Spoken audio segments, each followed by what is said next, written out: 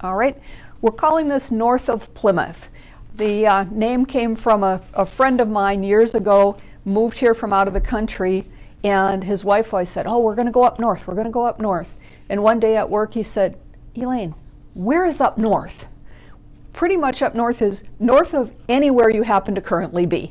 So up north has lots of pine trees, so this we're calling North of Plymouth. So that's where the name came from. New pattern, the pattern is on the website ready to purchase either a print copy or download, and it is applique. And I'm going to go through today some of the stitching on the machine that I used for the applique. I did the entire quilt with one stitch. I'm calling it lightning applique. I like it. It's a lot of fun. I'll show you how to do that when we get to the machine. But the other thing I want to tell you about this is with machine applique, people often struggle. Their projects get bumpy or puckered. Their stitching just doesn't look right. There are so many different things that are involved in doing a nice job of machine applique that we decided to do a class on it. We just posted the class last night. It's ready to go. The class is $19.99. It includes a free copy of this pattern. So it's a pretty good deal because the pattern is $7.99 on its own.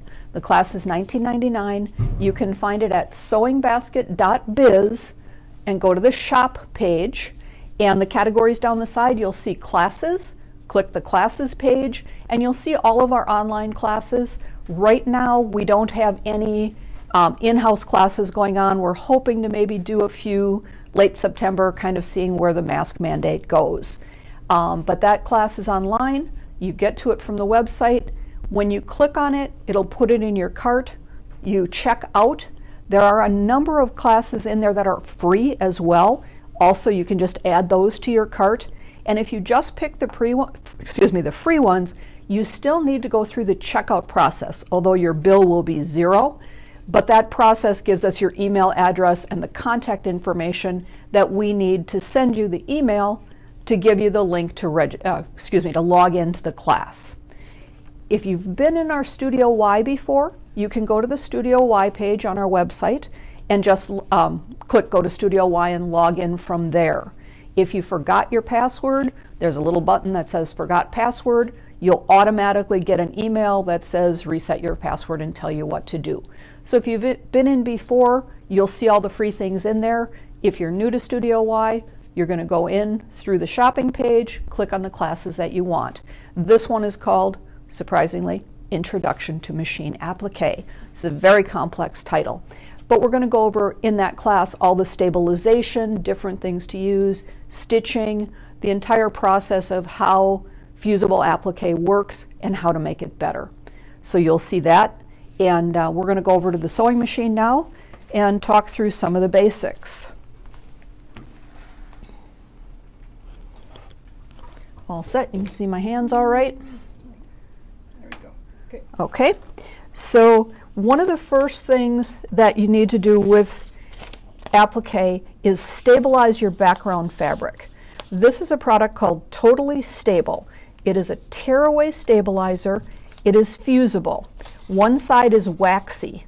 That waxy side goes to the back of your fabric and you iron it and it will look like this. I've only ironed half of this one. This is my Totally Stable, waxy, shiny side up. Then I lay my background fabric over it and I iron it and it will stick. So I want to iron it to the whole block. This is just showing you how it works. So that will stay on your project while you stitch. This stabilizer will support your stitches. And by that I mean they won't pucker and pull in. When you do a wider stitch, if you're stitching on only a single layer of cotton, those stitches can pucker. And that makes your applique look just not as nice as you'd like it to. So you always want to use some type of stabilizer. So again, this is Totally Stable. This is a tearaway. There are other brands. There's a product I like a lot called Shape Flex, which is actually a leave-in stabilizer. You fuse it on the back and it actually stays in your project. And also Dreamweave is a product by Floriani that stays in your project. Both of those get fused to the back and they stay right inside. This I'll have to tear off when I'm done, but that's what will support my stitches. Then we're using Heat and Bond Light.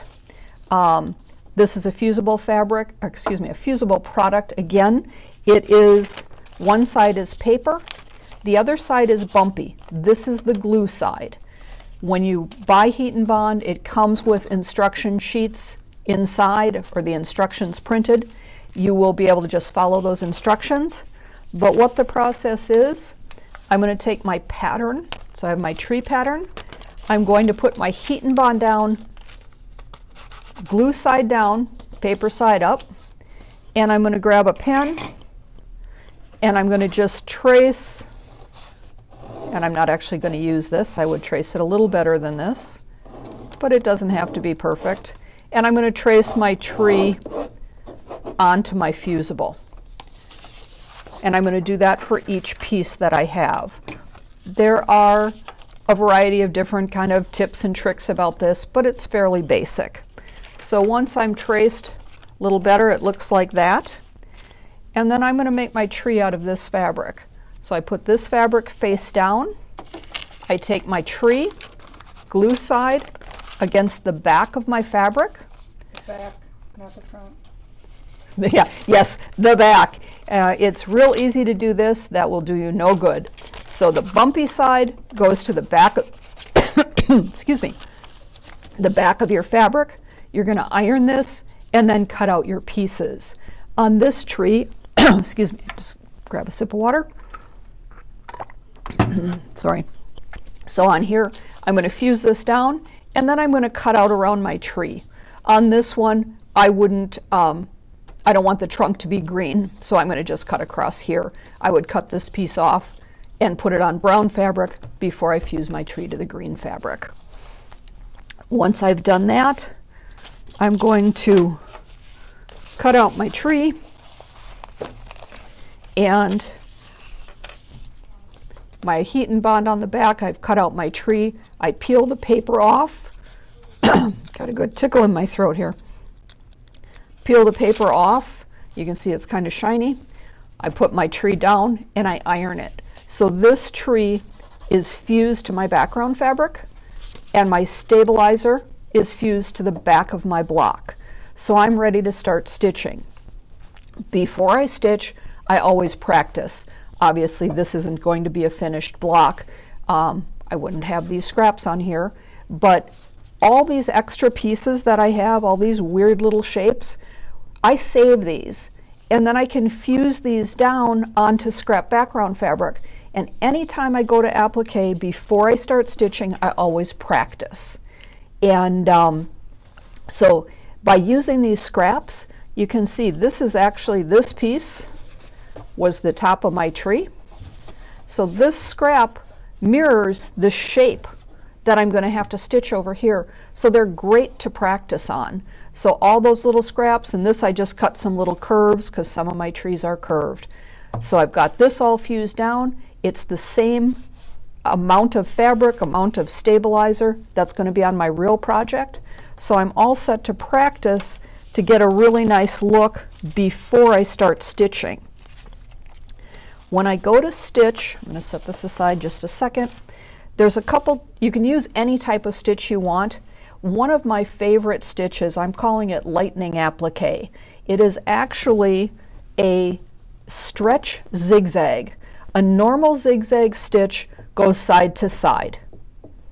A stretch zigzag actually goes back and forth. Can you see that pretty well? Yep. So it looks like a little lightning bolt, hence the name lightning applique. You can do it in any size or shape that you want. The setting on my machine, it comes out with a width of 1.0 and a length of 2.5. Again, length is how much it moves forward, width is how wide it is. And so by changing length and width, there you go. That's okay. your start. Okay, so as I started, the default size is 1.0 by 2.5. I wrote it right on the fabric because I'm going to save this piece later. When I go to do my lightning applique again, I can decide what size I want and I know what my settings are, so I don't have to figure that out each time. So this small one is 1.0, 2.5. This midsection, I increased the length to 1.5 and the width to 3.0. And then the bottom down here is length of 2.0, coming forward more, and width of 3.5. And then over on this side, I changed my length setting as well as my width. This is 2.0 long, 2.5 wide. This one in this section is 2.0 by 2.0 and 2.5 by 2.0. So I was just playing with different lengths and widths to see what I liked. And as I did that, I decided that my favorite for this project is 2.0 by 2.0, this kind of mid-length and width. It's wide enough that it's going to cover my raw edges, not too wide that they might fray out around it, and a nice length to just look like I've got an outline on my edge without looking as tight as a satin stitch. So on the Brother machines, this is stitch number 6. If you don't have a Brother or you have a different model possibly, look in the book. It's called a stretch zigzag. Its purpose actually as a stitch is if I had stitched this on a knit and I pull the knit, that stitch will actually open, whereas if I do a regular like a satin stitch and I stretch it, that will cause the stitches to pop. So this allows the stitch to open and close.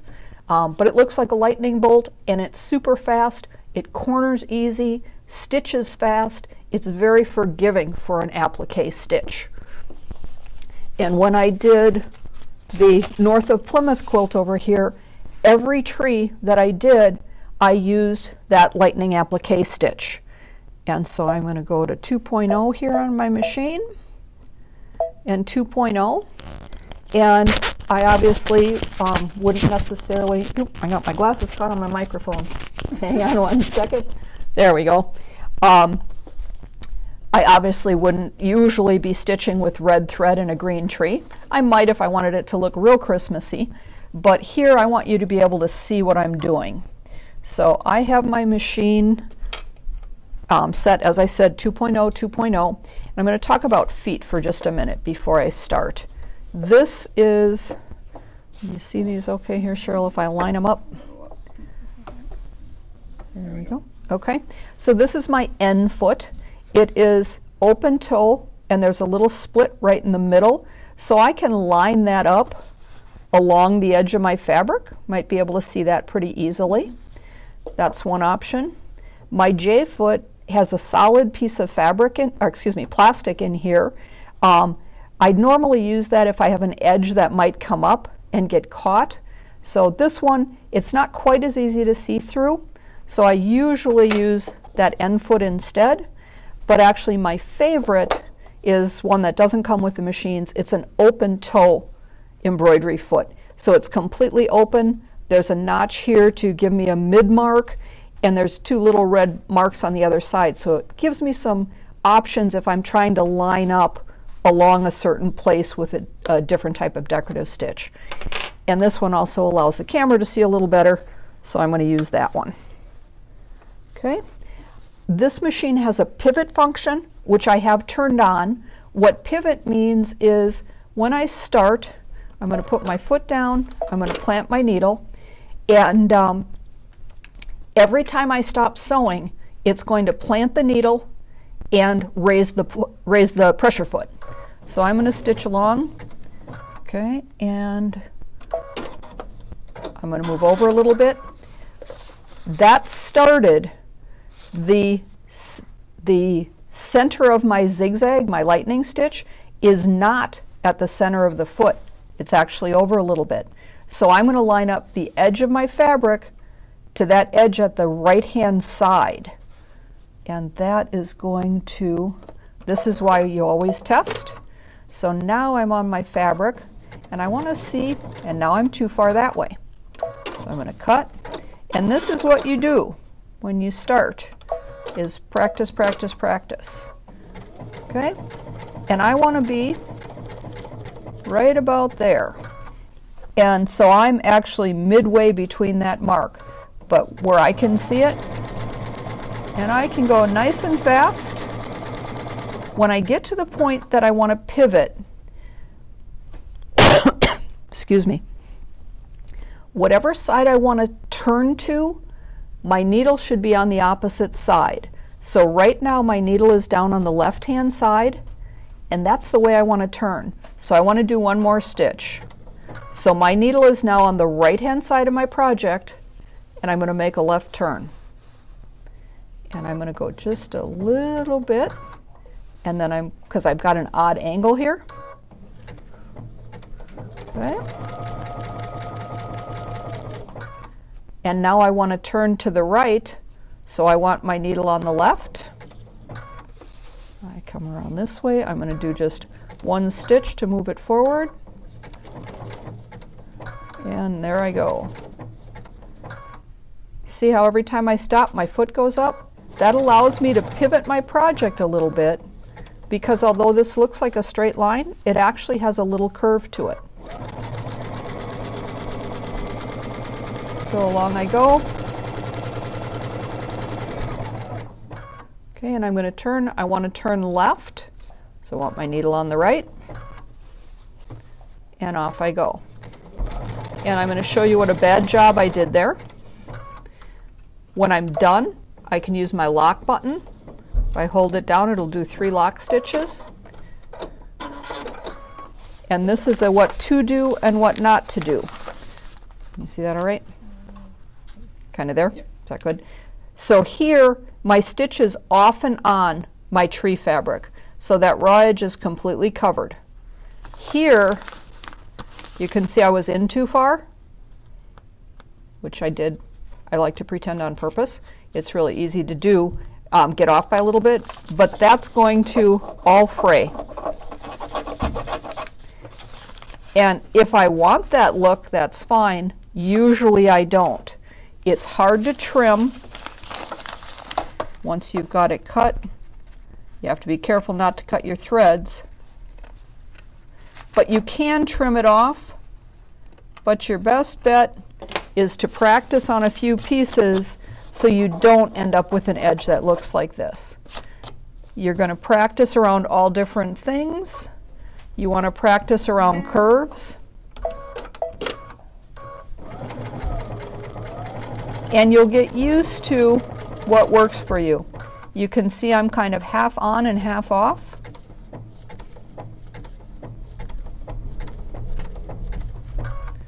Pivot a little bit. This stitch is also forgiving enough. I'm actually turning as I'm going, so I don't even have to pivot with this stitch. If I do it slowly and carefully, I can actually slide with very little having to stop and pivot. I'm actually just sewing around the curve. And if I do pivot, I want to pivot when my needle is outside, not on my tree, but on the outside. Do a little bit of a pivot. If I pivot when the needle's on the inside, it'll open up and there'll be a gap in my stitching. So if you're pivoting, you want to pay attention to the angle that you're doing it in. Here I'm at a corner. I want to turn to my right. So my needle was on my left, so I don't have to change anything. Here I'm at a corner, and I'm going to turn to my right, so I need my needle on the left.